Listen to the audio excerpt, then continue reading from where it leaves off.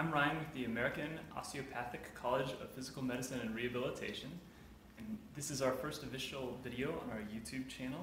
Today we're going to do upper thoracic HVLA distraction on our volunteer here.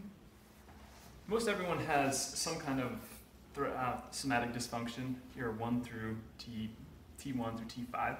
So Christina she's rotated to the left here, all the way through. Yeah, she's got some rotation there. So you know how to do, osteopathic medical student, you know how to do your side bending and rotation. So she's neutral on this left side here. So this is a great technique because this region right here is a little bit hard to treat. It's a little too high up for Texas twist. Kirksville, same thing, it's a little tricky to get up there. So this technique works great though.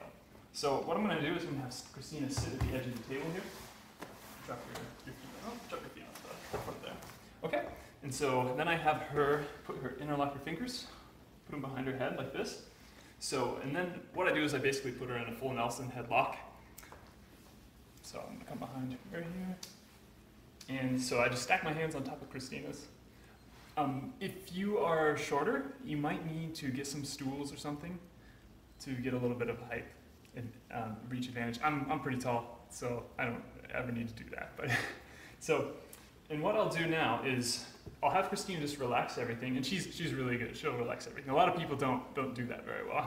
So just have them drop, let them relax, kind of have them shake it out a little bit.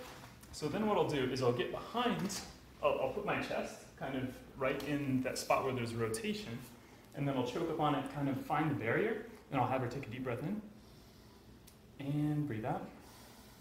Kind of pull up and back. I don't know if you could hear that on camera, but there's a pretty good pop in there. How'd it feel, Christina? Good. Good? Okay, yeah. So she's fixed.